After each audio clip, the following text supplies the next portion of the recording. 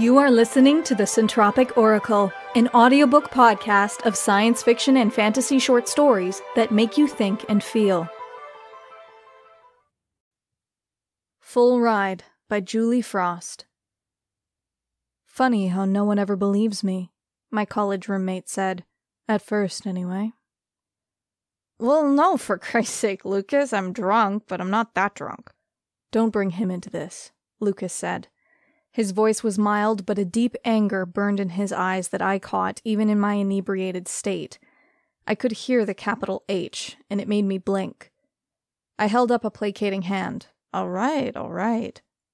All I'm saying is, he said, handing me another beer and clinking his bottle against mine, that I can give you your life's dreams. The great career, the loving wife, the house on the hill. And all it costs is one little soul that's not even yours. I was a drifting C student with only a vague clue what I really wanted in the future, and we were both crocked. I fiddled with my beloved Nikon and decided to humor him. So, how does it work? I sign something in blood giving you the soul of my firstborn child, and you wave your hand and poof, I'm successful? Not quite. These things take time. I can't do it too quickly or people will get suspicious. And you have to at least give the appearance of making an effort, Jim. What did I have to lose, really? It's not like I thought he was serious. I guess I should, pick a major or something. I have my standard contract right here. He pulled a drawer open and grabbed a thick sheaf of paper. I blinked owlishly, and some modicum of common sense reared its head, making me hesitate. If this was a joke, it was an elaborate one. Can I think about it? He gave me an easy grin and took another swig of his beer. I can leave the offer open for a while. I slammed the door to the apartment open and kicked it viciously shut, which hurt my sandaled foot and made me even madder. Yet another failed biology exam. Which was my own fault, really. I should study more and party less. I snagged a beer out of the fridge and collapsed onto our sagging sofa, contemplating my crappy part-time job at the office supply store and wondering if I was ever going to do anything better. Not only that, but Hope, the girl I liked in that class, had aced the test, and she looked at me pityingly when I banged my head on my desk after it was over. I didn't want her to pity me, I wanted her to think I was awesome. Well, dumbass, I snarled at myself. Maybe if you cracked a book every once in a while, you'd be awesome instead of pathetic. Flunk another one? Lucas asked, coming out of his room and scrubbing a hand through his unruly mop of black hair. He breezed through his classes with barely any effort I could see. Right now, I hated him for that. I glared at him. Maybe. I can make this easier on you. I lifted a sarcastic eyebrow. If you're the Prince of Darkness, how come you're still in college? Easy pickings. He smiled, and I couldn't decide if he was joking or not. Besides, you can't beat the girls. Young, nubile, away from home for the first time. He never lacked for female company, that was for sure, although they never spent the night. I wasn't sure I envied him that. I only wanted the one girl. But she was as far out of reach as the moon. Bleh, I said. Someone needs to kick my ass. I suck. You don't suck, you're just unmotivated. If getting the girl and the grades won't motivate me, then what will? Unmotivated and undirected. Get a direction and that'll give you the motivation. Easy for you to say, you don't have to work hard for anything. Oh, what I do is quite hard, on occasion. He gave me an indecipherable look. So, what do you want, Jim? If you could have your ultimate dream job, what would that be? I turned my camera over and over in my hands. I'd been thinking about that a lot over the last couple of days. I still wasn't positive, but something was solidifying. Photojournalist? I think. Travel the world, see interesting things, tell people about them? He nodded. That's doable, and you don't need good grades in biology for it. No, but I still have to pass. So much hate for that class. There was a reason I'd waited until my junior year to take freshman bio. Hate. And now it was crunch time, and I would only get a passing grade via divine intervention. Or the other kind. One side of his mouth turned up. Okay, I'll give you a freebie because I like you. No strings. You'll get an A on your next biotest, I guarantee it. At this point, I'd take any edge I could get. And if he could really do what he said he could do, I'd already thought of a way to cheat, because far be it from me to actually sell an innocent soul to the devil. Thanks, Lucas. He steepled his fingers. The gesture made him look a lot older. No problem. I aced the next test. Hope smiled at me. Over a celebratory rum and coke, I said, Okay, Lucas, where do I sign? You may want to read it first. The rules say I have to tell you that. There are rules? If there were rules, then maybe I could weasel out later. After all, I'd figured out how to drop a class after finals last year.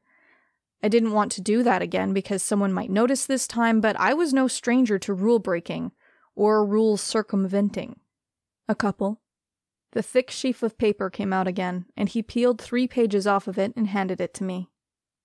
This is it? Brevity is the soul of wit. I ran my finger down the page. I, the undersigned, boilerplate, firstborn, blah blah blah. Nice touch on the archaic spelling, dude. I hadn't read the end-user license agreement for my word processor either, and it wasn't like I really believed all this bullshit anyway, when all was said and done. He tossed a pen into my lap. I thought I had to sign it in blood. I just need your thumbprint in blood, not the signature. Blood makes horrible ink, just so you know. Clots. Huh. Whatever, I wasn't going to argue. He pricked me with a pushpin, and my thumbprint went next to my scrawled signature.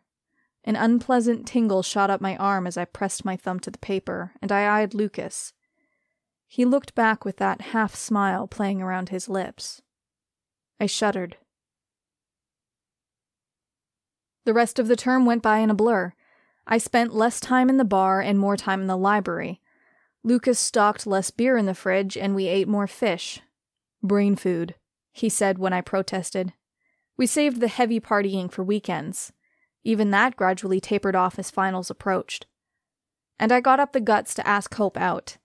I thought I'd fall through the floor when she dimpled and said yes. We had a great time, which nearly made me fall through the floor again. Before I knew it, we were spending every Friday evening together. She'd hunt me down in my corner of the library and help me study during the week. And I never tried to get in her pants. The motive, of course, being that I didn't want to take even a remote chance of conceiving any kids, but she didn't know that. She said it was refreshing to date a gentleman who cared about her as a person instead of a sex toy. I had the grace to be faintly ashamed of myself for my ulterior motives, but not enough to disabuse her of the notion.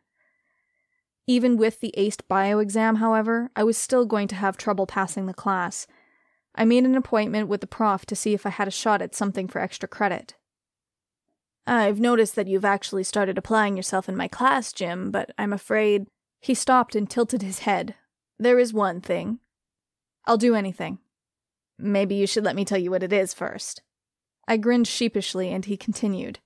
I have a colleague in the School of Medicine. They're testing a polymer sphere compound that they inject into the vas deferens. The what? He gave me a barely lifted eyebrow. The little tube thingy that carries your semen. I gulped and crossed my legs, feeling about 3 inches tall. No wonder I was failing biology. It kills the sperm and makes you sterile, but it's completely reversible, he hastened to add. They're just having trouble finding volunteer subjects for human trials. This was suddenly interesting. While I still wasn't sure I believed Lucas, I wasn't above superstition.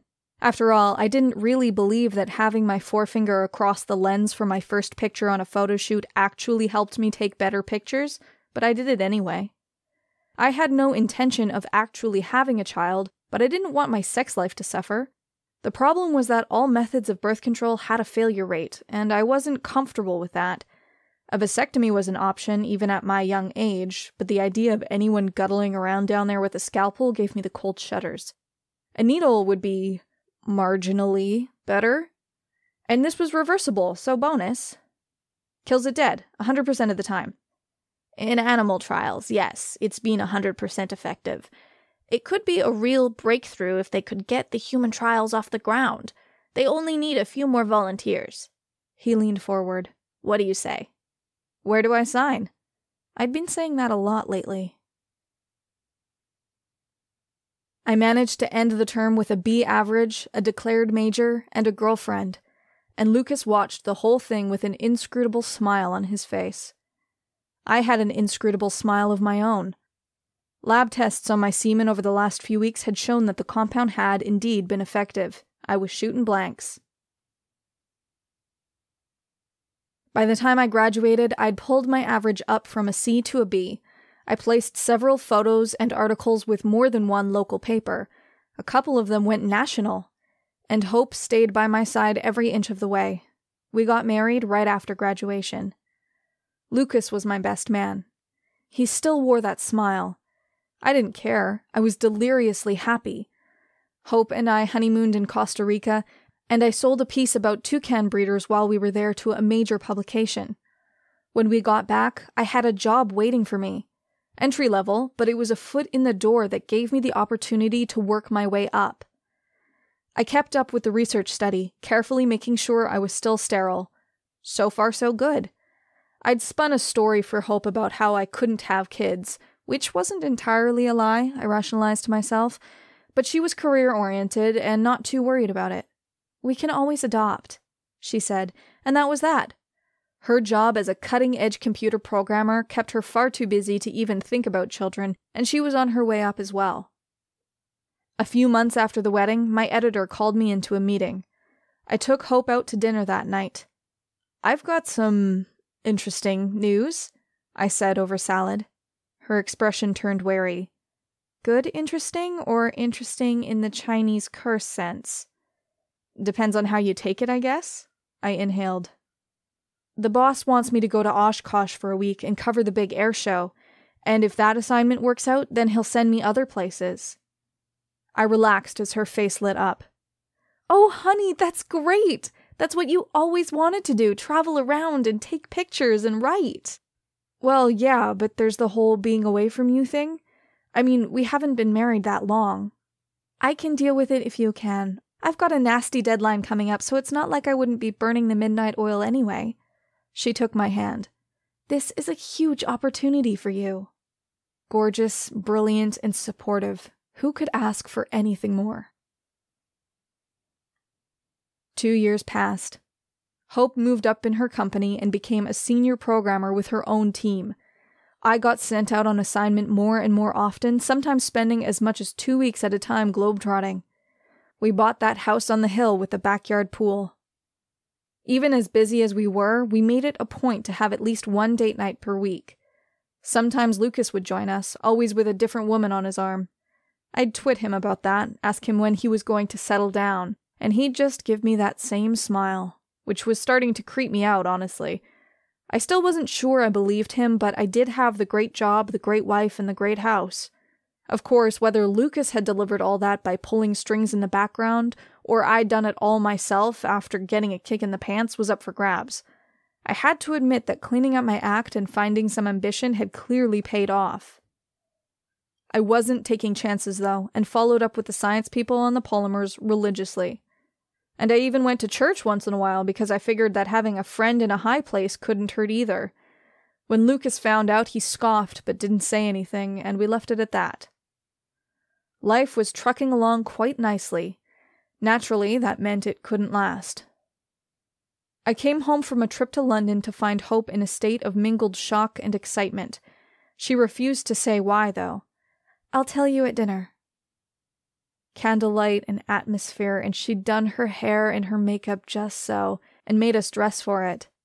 Mystified, I ordered the wine and an appetizer, and after the waiter left, I said, "Okay, spill, what is it?" I choked on my water when she said, "I'm pregnant." "What? How? I can't, I'm not." She smiled softly. "Apparently you are, and you can." A line of worry appeared between her eyes.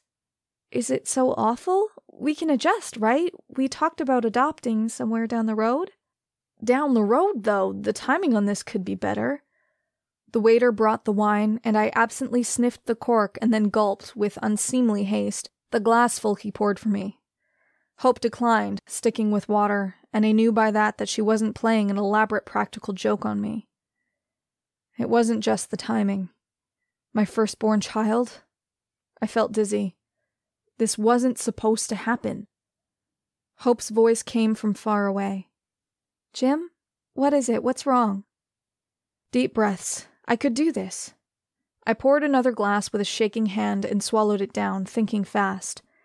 The contract stipulated that Lucas didn't get the soul until the 18th birthday. I had time to figure out a loophole, to try and make another deal, to... Jim? I snapped back to the present. "It's fine. Honey, it's fine. We'll be fine." I don't know how my smile looked, but it felt stapled to my face. "I'm happy if you are." "What do you mean it stopped working? It was working just fine a few days before I left for London, and it's been working for 4 years. What happened?" "I'll have to do some more tests," Dr. Kozak said. "But from the looks of it, you had an allergic reaction to the polymer and sloughed it off. Did you feel strange in the last couple of weeks? Fever? Itching?" I felt a little run down in London, but I figured it was jet lag. I eyed my crotch. Nothing weird-looking came out when I peed. It didn't hurt. Let me take some blood, see if I can figure out for sure what happened. I don't want to re-inject the polymers until we know what went wrong." He tapped his pen on the computer screen. "You might want to start using another method of birth control." "Too late," I muttered. For all that the pregnancy had thrown a monkey wrench into our plans, it looked good on Hope. I'd always thought it was a myth that pregnant women glowed, until she did. She got lucky with the morning sickness too. She only had mild nausea that disappeared after a couple of months. I would have been happy about it if it weren't for the anvil of worry hanging over my head. Lucas didn't help.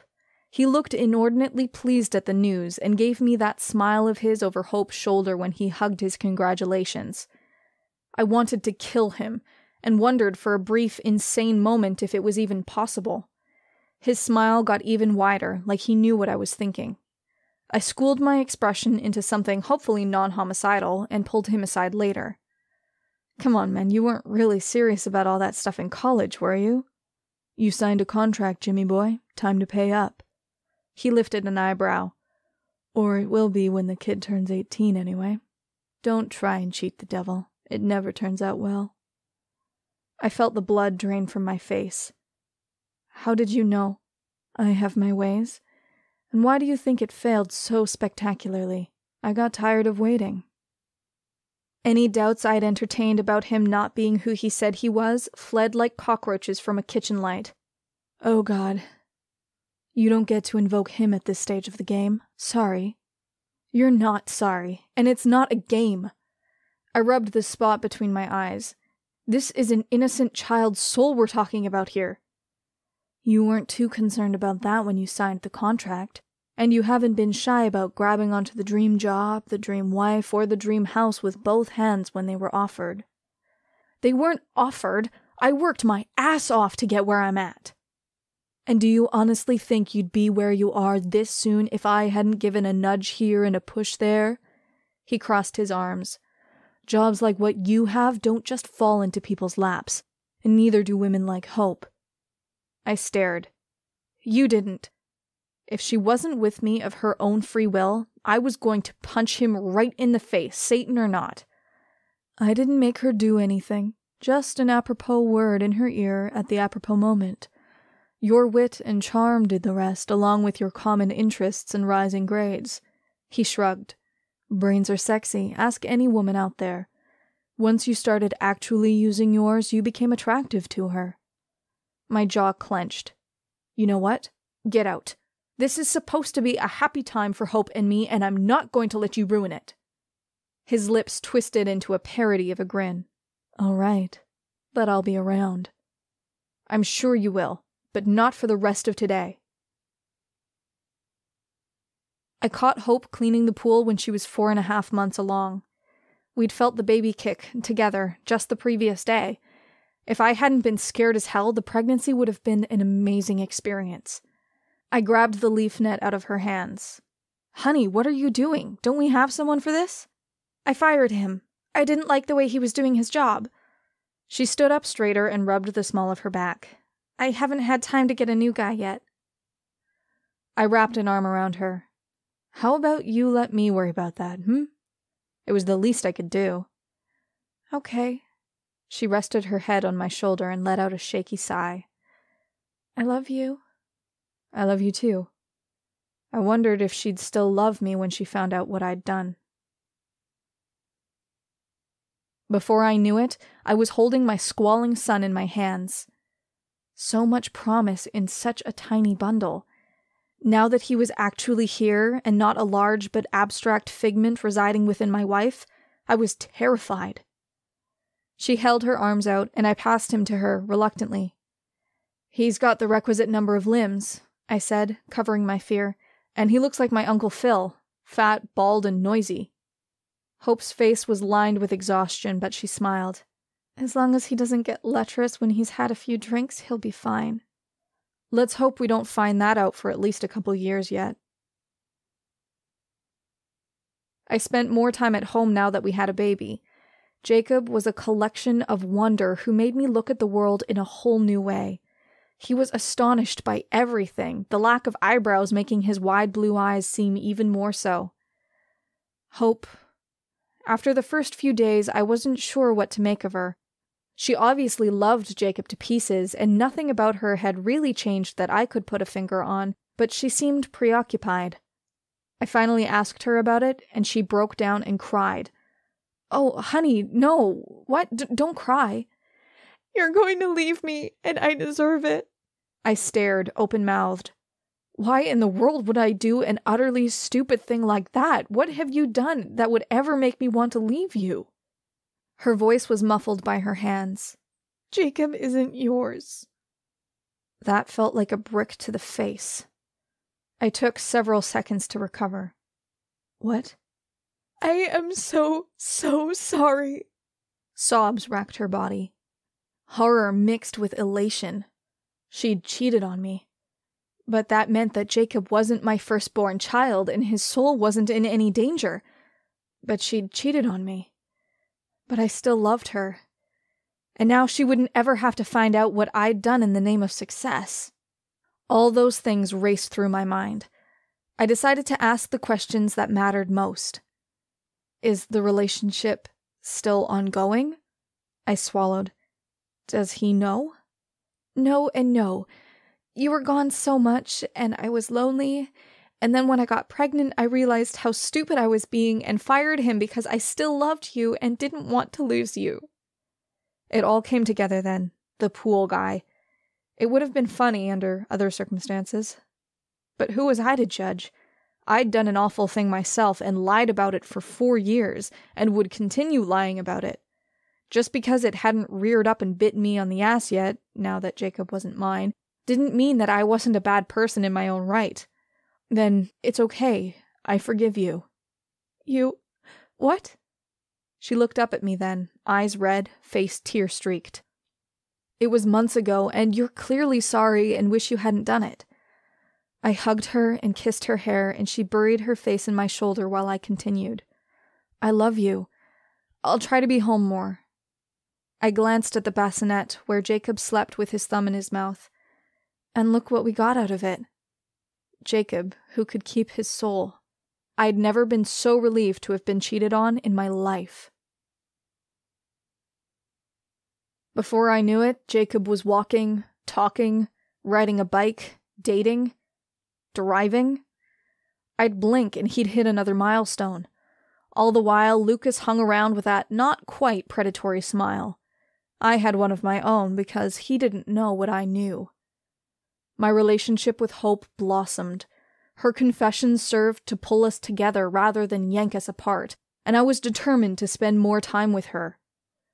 I still had to go out of the country for my job sometimes, but every once in a while she and Jacob would come along when schedules allowed. He was a great kid. I loved him like my own, and we never, ever let on that he wasn't biologically mine. And I got a quick vasectomy right after Hope's revelation because I didn't need a scare like this again. The morning of Jacob's 18th birthday dawned bright and sunny, a beautiful late spring day with high fluffy clouds and an amazing blue sky.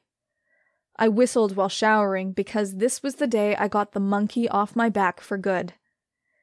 Jacob had graduated with honors just 2 weeks before and had been accepted into his first choice of college, a modest private university in-state, but about 100 miles away. Close, but not too close. I'd parked his present in the garage the previous night, having stored it at Lucas's place for 5 days beforehand. Lucas had said, "You know he's not going to need that, right?" "We'll see," was all I answered. He'd narrowed his eyes at me, but hadn't made any more cracks. The first party had been planned for noon, with adult relatives and friends. Jacob would have another one later, at a pizza joint with friends his own age. We had a fancy lunch catered, and when we showed him the brand new Mustang in the garage, I thought his eyes would fall out of his head. The spontaneous bear hug he gave me was worth every bit of worry I'd endured for the last 18 years. "Can I take it out?" he asked, eyes shining. "Sure," I said casually, tossing him the keys. "Be careful," Hope admonished. "Won't get a scratch on it." He grinned and jumped behind the wheel, but at least kept it at the residential speed limit until he was out of sight. "That's an awful lot of car for him, Jim," Hope said. "I hope he doesn't wrap it around a tree." Lucas tapped his chin, and I'd had enough. "Lucas, can I have a private word with you in my den?" Hope caught the edge in my voice and lifted her eyebrow, and I shrugged one shoulder and gave her what I hoped was a reassuring smile. "Sure, Jimmy boy." Lucas's smile resembled a shark's. A few moments later we were ensconced in my office with the door shut. He sat in the chair in front of my desk and put his feet up on the corner. "So, 18. You've had a good run. Ready to pay up?" I pushed his feet off and perched a hip where they'd been. "I don't think so. In fact, I don't think you have a deal at all." "You signed a contract, Jim, with your own blood as a seal. I like you and all, but business is business." "And the contract was for the soul of my firstborn child, deliverable on his 18th birthday." I waited a beat. "Jacob isn't my child." For the first time ever, I saw a hint of unease cross Lucas's face. "What?" "Not my biological kid. Hope had an affair while I was off globetrotting early on. Nobody knows but me and her, not even Jacob." I leaned over, opened my file cabinet, and pulled out my trump card, the results from the genetic test that I hadn't even told Hope I'd had done. They confirmed it. Jacob wasn't mine. Not in blood, anyway. I dropped the documentation in Lucas's lap. "Read it and weep. Not my kid, not your soul." His lips tightened as he perused the paperwork, and he tossed it onto my desk as though it were of no import. "Here's the thing, though, Jim." He sat up straight and fixed me with a stare. My hands broke out in sweat, and the back of my neck prickled. "Don't you think we've seen every trick in the book? We wrote the book, for Pete's sake." He suddenly held a hand up and looked at the ceiling. Yeah, sorry, Peter, touchy.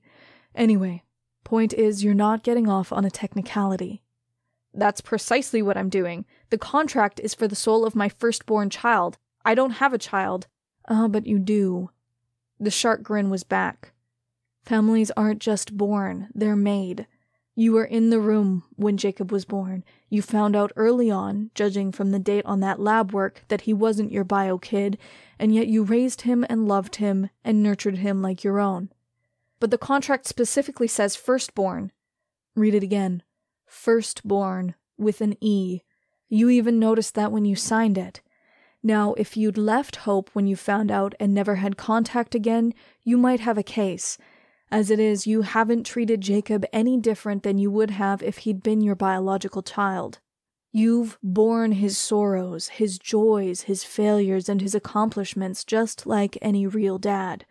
You've done a great job, really. You should be proud." Oh my God. I sank into my chair. By raising Jacob, by doing the right thing, I'd doomed him. I'd thought the funny spelling was just funny spelling. Lucas had gotten me on a technicality. "A bit late to be calling on him, all things considered." My head snapped up. "Take mine instead. Come on, Lucas." He barked out a laugh that held no humor whatsoever. "Who do you think has it now? Jim, you signed a contract with Satan in your own blood, man. Your soul is already forfeit." Yeah, but I'm healthy. I'll live for a good long while. Take it now and leave Jacob alone. I'll go quietly, without a scene. He tilted his head, considering. The phone rang, and I stared at it like it was a particularly venomous snake. It was Jacob's number on the caller ID. Probably should answer that, Lucas said mildly. It might be important. I picked it up and hit the button. Hi, Jacob. What's up? Hey, Dad. I ran into Valerie. You ran into Valerie? My voice was practically a squeak. What? Oh, not literally, he laughed. Good one, Dad. I met Valerie, and she wants to go for a ride in the new car. Is it okay? I breathed for a few moments. Yeah, sure, Jacob. Just be careful, okay? Sure. I love you, son. Love you too, Dad. The easy way he said it raised a lump the size of a watermelon in my throat as I hung up. I can't do this, I said with my face in my arms. I can't let you have him. He's got his whole life ahead of him. It's not a matter of letting me, if that makes you feel any better. You don't have a choice. He paused. Or rather, you made the choice 24 years ago, and now you have to live with it. My hand closed on a silver letter opener in the shape of a cross I kept around. I'm not sure I can. Screw this. I didn't know if it was even possible to harm Lucas, but damned if I wouldn't try. I leaped across the desk, aiming the letter opener at Lucas's chest. Brilliant light flashed from his body and slammed into me with physical force. Blinded, I crashed backwards to the floor. I held a hand in front of my face, squinting through tears, trying to see. That couldn't possibly be. Lucas was on his feet, taller somehow. A pair of shining white wings sprouted from his shoulders, brushing the 9-foot ceiling with their feathered tips. His t-shirt hung off his torso in tatters, shredded from the strain of trying to contain him. You dare! His voice sounded like a lion's. I didn't care. I was toast anyway.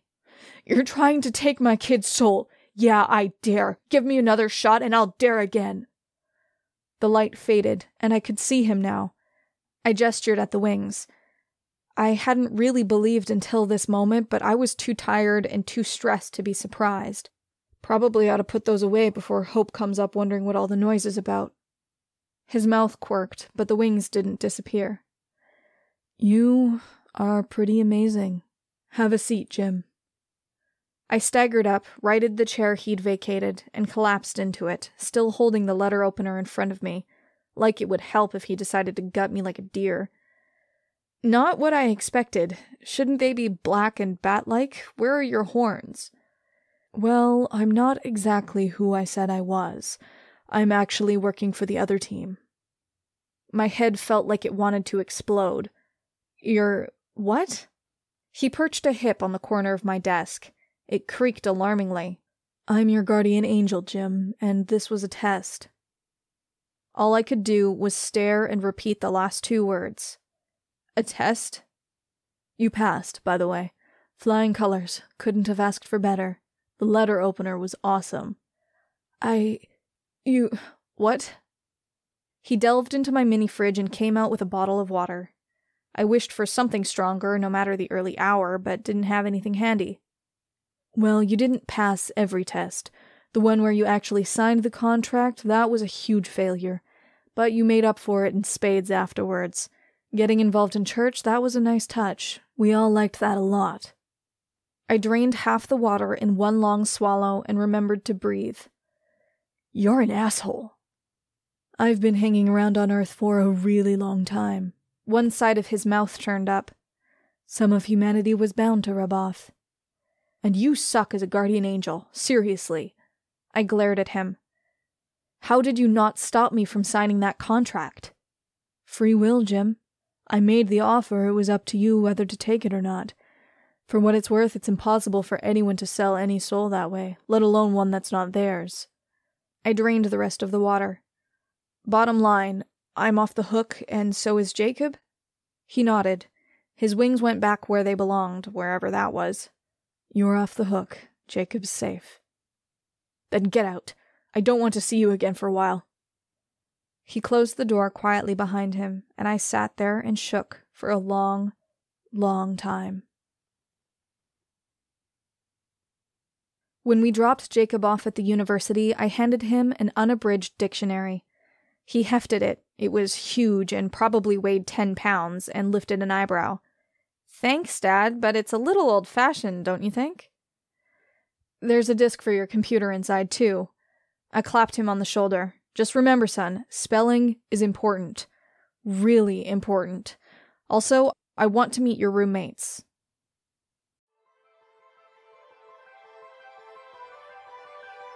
We hope you enjoyed Full Ride by Julie Frost, read by Larissa Thompson. If you'd like to make a donation to the author and narrator of this story, check out the story page link in the description and click the PayPal donate button, or pledge your support to us directly on Patreon. Would you like to submit a story to the Centropic Oracle? A link to our submission guidelines can be found in the description.